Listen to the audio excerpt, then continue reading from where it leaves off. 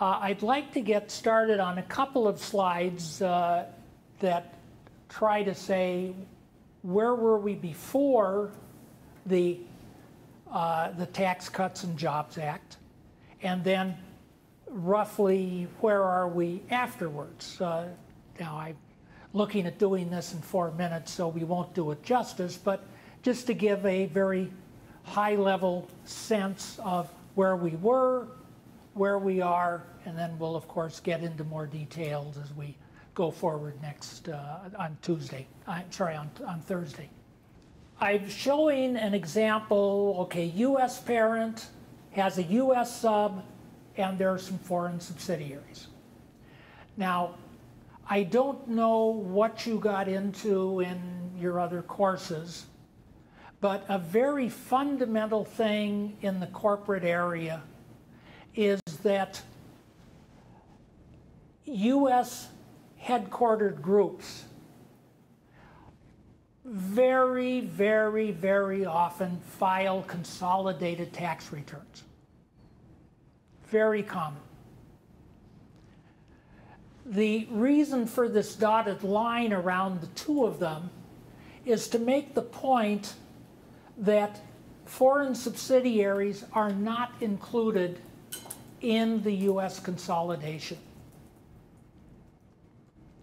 Now, for those of you who took 515, and again, we'll try to recover a little bit of this ground on Thursday, but foreign subsidiaries are not U.S. taxpayers.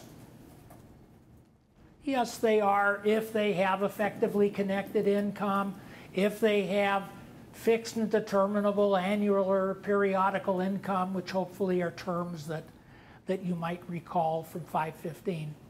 But for this course, we will generally assume that those foreign subsidiaries do not have these other things, and in real life they normally don't. So the U.S. does not tax foreign subsidiaries. The income in the foreign subsidiaries, is not included in the U.S. consolidation.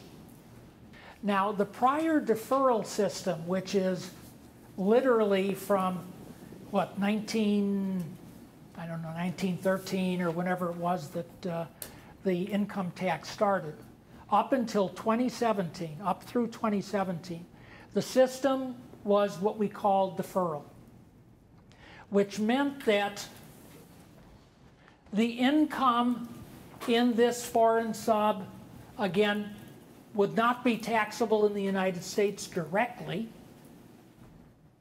and that is still true today. It will not be taxed directly. This foreign sub will not be itself a U.S. taxpayer, and again, assuming no effectively connected income, no fixed and determinable annual or periodical income. Only when that foreign sub pays a dividend will the U.S. parent have income. That's the general rule. The principal exception, or one of several exceptions, but let's say the principal exception for this discussion is that there's something called Subpart F, which we will get into in much more detail, sections 951 through 965.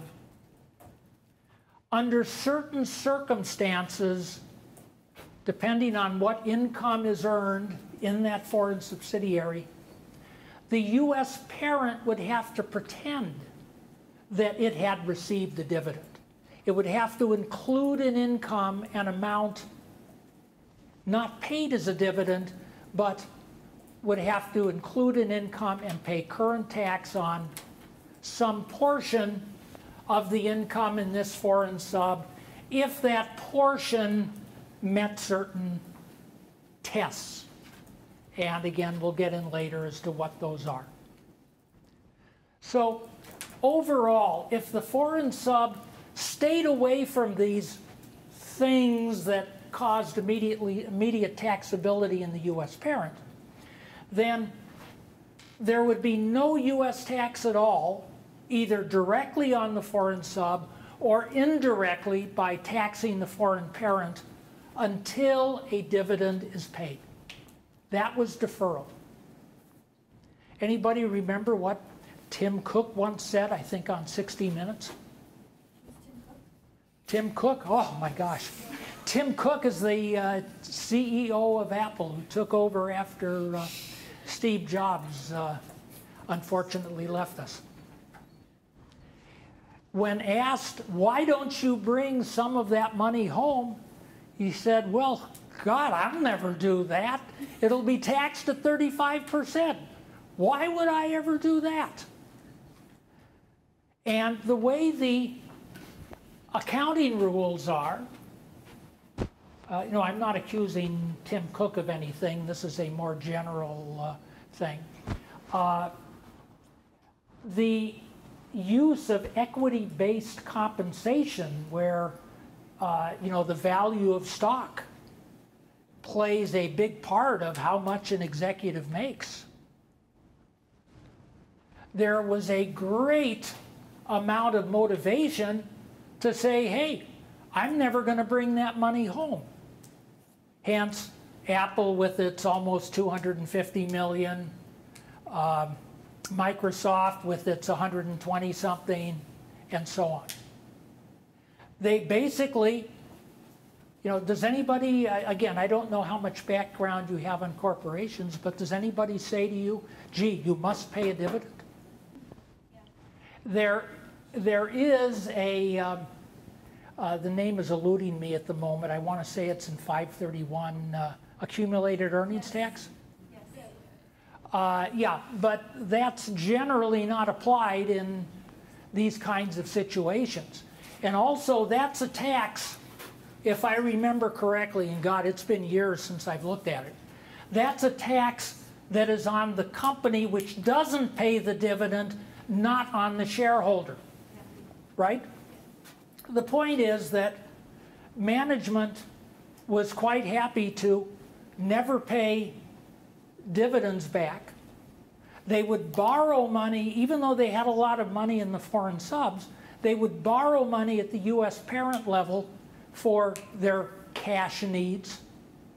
And, so the tax system is making them do, in a manner of speaking, unnatural things. So one of the goals of the December 2017 Tax Cuts and Jobs Act was to eliminate this encouragement to leave money outside the United States. Okay, let's go ahead and get started. Now, last time when we finished up, we had just started looking we had looked briefly at this slide. And what I'd like to do tonight is to cover, let's say, some basics that I will call building blocks that are important for the rest of the course, as well as for your understanding of how things work in the tax area. So the goal is to try to get through as much as we can for basic understanding of the system that we're operating within, the environment that we're operating within. Now, what I'd like to do is to change over to the document camera and to draw some pictures. Let's say we have company X. We have the US. This is the border in case it wasn't clear. And we have, let's just call it outside the US. Okay, and also this discussion will assume, for the most part, a US headquartered, publicly held group of companies as opposed to an individual owning a foreign company or something like that. If you have questions about that, we can cover that as well. But in terms of the broad area that I think a lot of you will be working in, it will be in the corporate sphere. And again, there's some basics that need to be clear in your mind as we go forward. Now, to sort of make it look a little bit like that other slide I had up, we had the company owning a U.S. subsidiary, let's call that Y, and a foreign subsidiary, which we'll call Z. Now, when we look at our U.S. tax system, X is a U.S. taxpayer. It's a U.S. corporation. The U.S. has jurisdiction over it. And it's easy for the U.S. because of that to tax X on its worldwide income. Y is a subsidiary, 100% owned. Now, what about that subsidiary? Is that a separate taxpayer from X, or is that just included in X's included in X's results of operations? Yeah. Can't they do a unified return or? Ah, yes, they can. And we'll get to that in a moment. Excellent. The first point, though, is that X and Y are two separate legal entities. They are each incorporated in whatever state, or perhaps under federal charter. You can run into that occasionally. So they are separate taxpayers. Yes, if X and Y elect, they can file a consolidated U.S. return, so that in one Form 1120, which is the corporate tax return, they will include the results of both of their income and expenses. But they are separate legal entities. And as we'll speak later on, even though from a tax perspective they may have elected consolidated treatment, so that for federal tax purposes they are filing one combined, so to speak, consolidated tax return, they are still separate legal entities. And if, for example, you were employed by this group, you would be, you would have to look at your employment agreement, and you'd say, well, gee, who's my employer? Well, it's either X or Y. It's not both. If the group decides to do business with a third party, they have to decide which company is going to enter into the contract with the vendor or the customer or whatever it is. Now, now here in this classroom, okay, we're all looking at things in a very legalistic fashion because, gee, this is a course in the law school.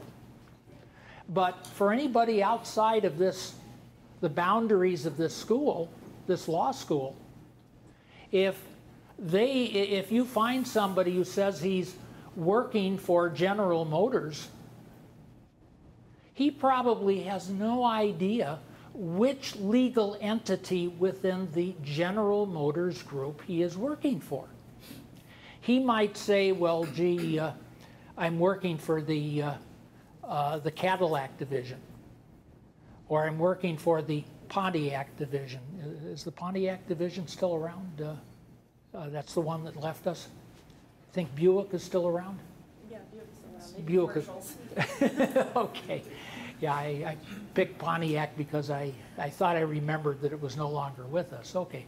The point is, you've got in the tax area to remember that a legal entity is a legal entity, and it is for all legal purposes, except if there's a consolidated filing election having been made, then they file one tax return. Now, my experience is that because of this consolidated approach that is so pervasive throughout large corporations, and this is not the class to spend time talking about why so many groups use a consolidated filing approach, let's just say that a lot do, probably maybe 99%, although I'm probably overstating it, but I'm sure not by much, of large groups file consolidated returns. Well, because of that, my experience is that people are sloppy. They don't think about which legal entity is the appropriate one for this transaction or that transaction, or who an employee should work for. In the tax area, all of these things matter. Maybe I'll say it again sometime later in the course, but I don't know how many times I've asked a client, would you please give me a copy of the agreement that we've been discussing that's been in place for the last 5 years, and he'll respond, you don't need to say, you don't need to see it, you don't need to spend time on it and charge me for it. You don't need to say it because what it says is ABC. Now, I have always been aggressive in asking for copies of agreements like that. At least 50% of the time, somewhere, somehow, what he tells me is factually wrong. That's not what the agreement says. People forget. They're not doing it intentionally to mislead you. They're doing it because, gee, they think that's what it says. Maybe they read it 3 years ago. Maybe they didn't. But people don't know what's in their agreements.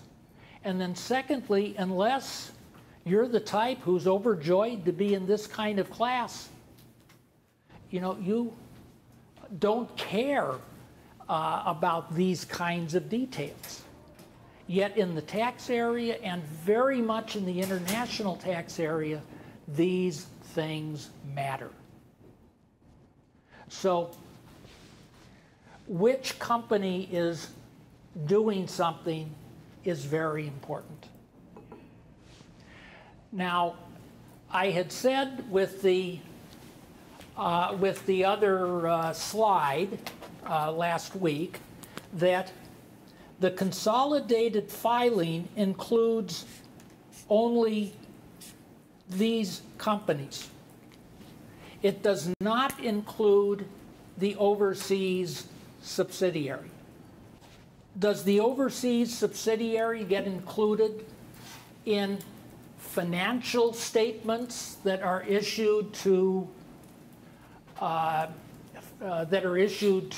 under the SEC rules to investors and other interested parties? Yeah, those are included. Okay, so we have a situation where taxation on a current basis in the United States is on these two companies and not on these, not on Z here, which we are assuming, again, for those of you who took 515, that does not have any effectively connected income. It has no U.S. trader business. It has no fixed and determinable annual or periodical income from U.S. sources. So we're saying that Z is not a U.S. taxpayer in any way. Could Z be a taxpayer somewhere? Do you think other countries have income taxes imposed on corporations? Yes, they do. So let's put another border here, and let's say that instead of just saying outside the US, let's say that this is country A and this over here is country B. Now, since Z is established in country A, maybe Z is a tax resident of country A and taxable on its worldwide income in country A. Now, I said maybe.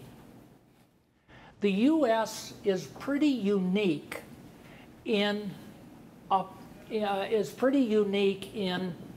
looking to location of formation as the sole criteria of residency for tax purposes. Most other countries, at least that I have run into, use location of management and control, and sometimes will also include any company that is formed, established under that country's laws.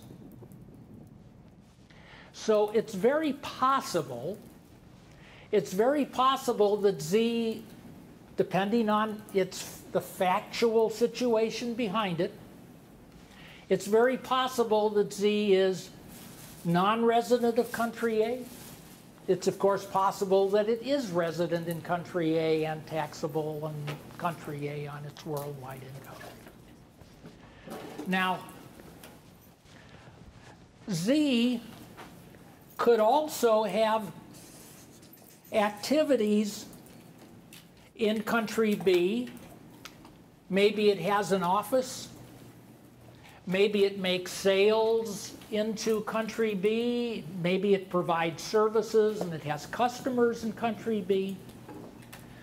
Country B, just like you studied in T515 for foreign parties who are conducting business or have income from the United States, country B looks at non-residents and can tax them on some items. So Z there is potentially subject to tax in country A. It's potentially subject to tax in country B. But it's not currently taxable by the U.S. Now, I mentioned about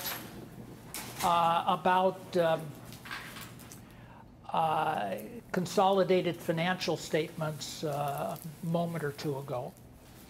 And as you confirmed, several of you confirmed, the income or expense in country Z, I'm sorry, the income or expense in Z is not included within the consolidated results for U.S. tax purposes. But for financial statement purposes, it is. So let's say that the consolidation up here has 100 of income, and let's say there's 100 of loss down here in Z. What's the financial statement net income before taxes in this situation? Zero. Yeah, it's zero. For financial statement purposes, the investors want to know whether the whole group had income or expense. But what's the income for current U.S. federal tax purposes in this consolidation? 100, right. So as a result, there would be a current tax of 21, current rate 21%, flat rate in the United States. So there would be a current tax of 21 despite the fact that there is a 0 financial statement income before tax. Now, this is the kind of terrible result you don't want to see. So, you know, how things are organized and set up, you know, makes a difference. In any case, the